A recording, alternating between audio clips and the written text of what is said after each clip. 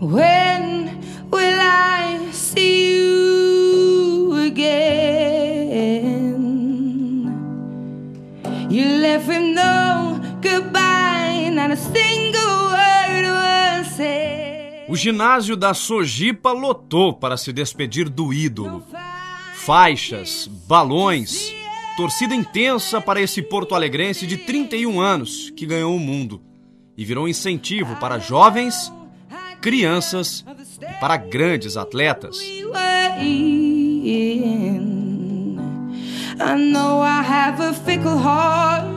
Minutos antes da última luta, o olhar distante, concentração e oração. O bicampeão mundial e campeão pan-americano fez isso tantas vezes que mal deu tempo de entender o que estava acontecendo.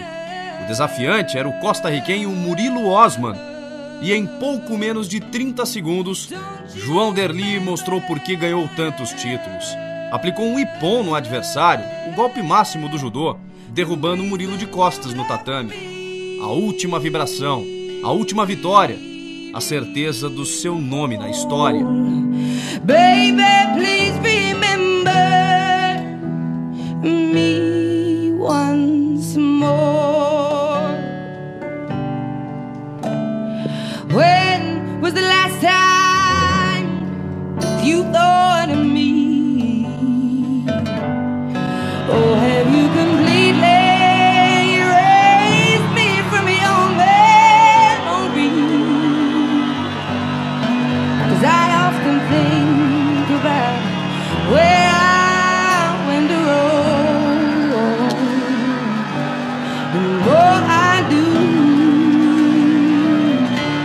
the less I know.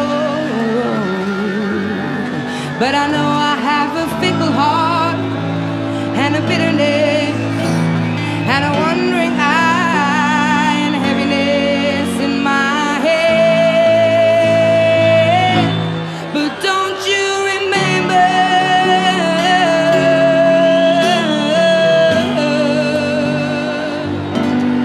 Don't you remember?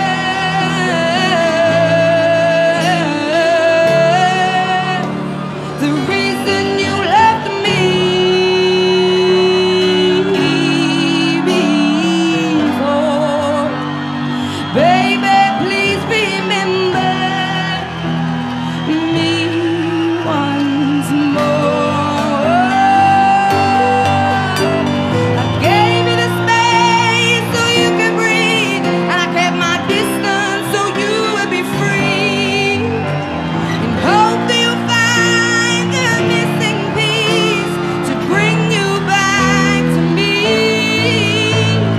Why don't you remember?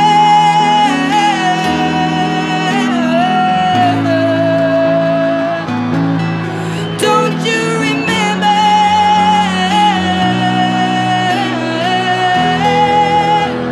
the reason you loved me before? Baby, please remember you used to love me. When will I see you again? Don't you remember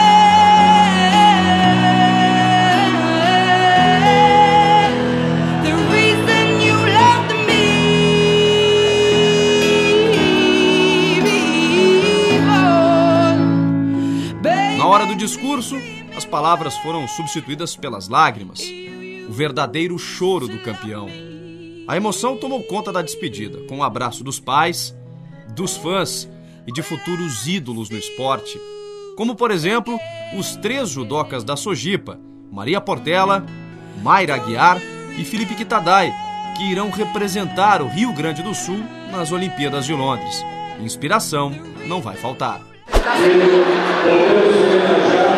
parando, né? Ele tá sempre no tatame também, sempre dando uma dica, sempre dando conforto também pra gente.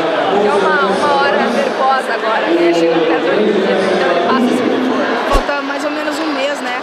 Nós viajamos dia 15 de julho, onde a gente vai ficar ficar concentrado lá em Sheffield até o dia que a gente for lutar.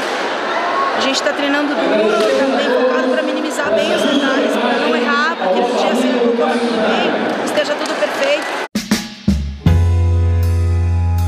O mais jovem dos três, Felipe Quetelin, estava inconsolável.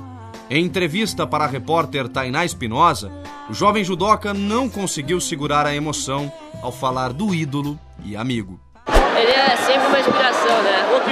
Imaginar que ele está terminando hoje é uma tristeza assim pra mim. Eu não consigo imaginar ele fora do tatame.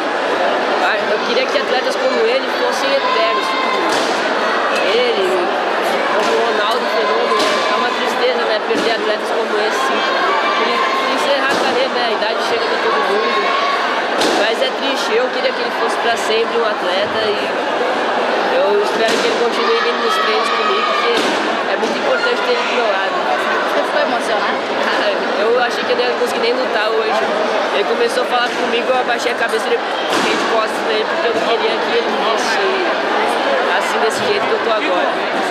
Ele ainda até me deu essa faixa aqui, a primeira vez que eu tô usando. A comemoração do bicampeonato mundial dele, eu não usei. Eu tenho medo de gastar ela, de perder um pouco da magia, né, que ele pôs dessa faixa. E finalmente achei um momento especial para usar ela. Ele é uma inspiração para você agora nas Olimpíadas?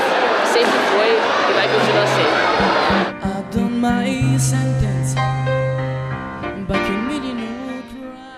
João, você deixou os tatames, mas ficou no coração de todos nós. E o seu legado de conquistas e de dedicação ficará para sempre.